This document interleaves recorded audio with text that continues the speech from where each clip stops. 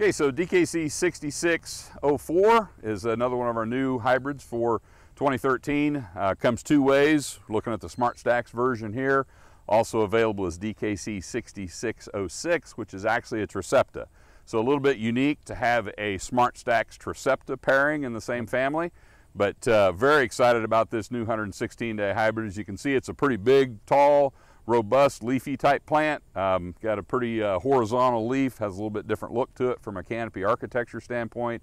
It is one of the taller hybrids that we're going to offer in the DeKalb brand, with a lot of top end yield potential and some pretty solid agronomics, good roots, good stalks, very good grain quality. Has a really nice agronomic package to go with it. Has a couple diseases that we're going to want to monitor. Nothing that's highly susceptible, but not quite as high a level of resistance as a couple of the other new hybrids have. But very exciting top end yield potential, and is going to be an additional addition to the lineup there at 116, where we've already got a lot of really good products. So be interesting to see, how much of a piece of the pie this hybrid can take over the next 2 or 3 years.